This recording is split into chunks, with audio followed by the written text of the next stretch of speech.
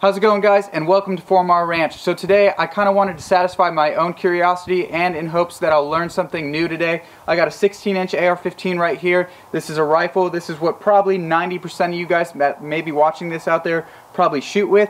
And I also have this 10.5-inch pistol build, which is extremely common in today's day and age.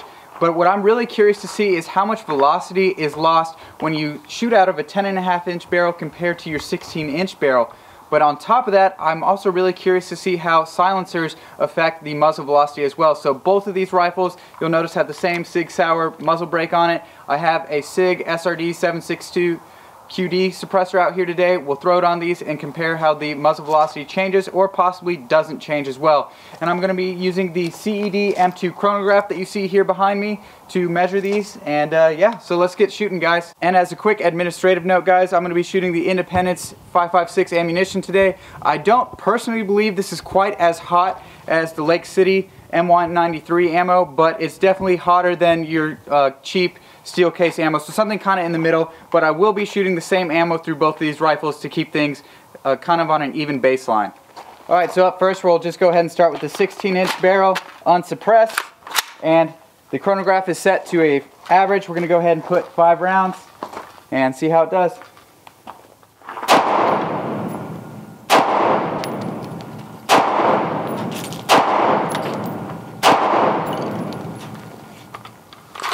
Okay, so it looks like it only recorded 3 shots.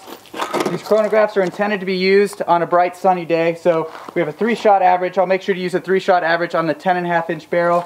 It's a very hazy, cold day here in South Texas, but our average muzzle velocity out of the 16-inch barrel is 3,076 feet per second. So we'll go ahead and compare the same to the 10.5-inch barrel and make sure we get at least 3 recorded shots for that average. Alright, got it cleared out. Go ahead to set it to average. Now we're going to shoot out of the 10.5-inch pistol barrel unsuppressed.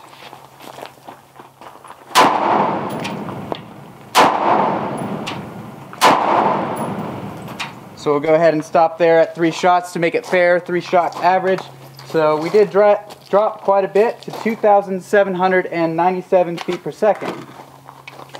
So off the top of my head, guys, I can't quite remember the numbers from the last one. I know it was above 3,000, so I'll put the numbers on the screen for you guys. You'll know the difference before I will. But from what I can remember, we lost about 200 feet per second, which in my opinion, all said and done, when going down to a 10.5-inch barrel, isn't too bad. We'll go ahead and put the suppressor on.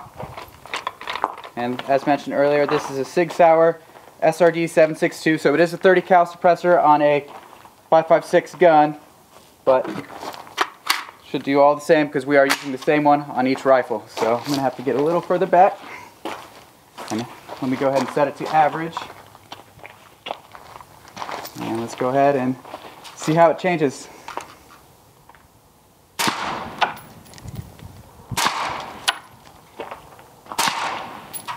So it didn't pick that one up.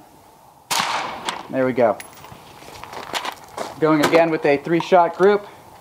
That average is 3,117 feet per second out of the 16-inch barrel suppressed. And we'll go ahead and follow the pattern and switch over to the 10.5-inch barrel and throw this suppressor on top. Alright, so we're going to pop this nice and warm silencer onto the 10.5-inch pistol build.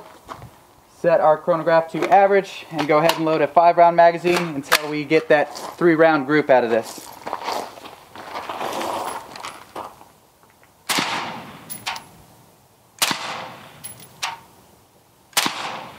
There we go, 3-round group, averaging at 2,800 feet per second exactly.